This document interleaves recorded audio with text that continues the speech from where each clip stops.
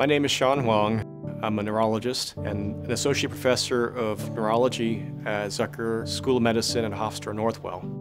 I work out of the epilepsy center. My main role is taking care of patients who suffer from seizure-related disorders. The epilepsy center at Northwell is one of the few centers that is recognized as a level 4 epilepsy center. We have many hospitals associated with our facility that act as a referral base. We take on some of the most difficult cases. We have dedicated centers for both pediatrics and adults.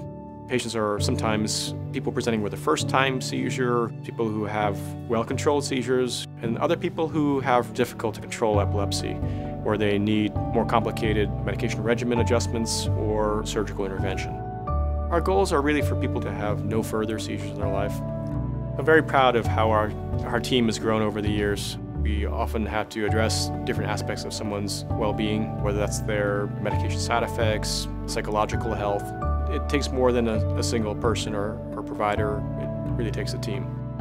One of the benefits of being part of the Northwell Institute for Neurology and Neurosurgery is that we collaborate very closely together with the surgeons, with the neuropsychologists, social workers, and to be able to offer more sophisticated treatment options.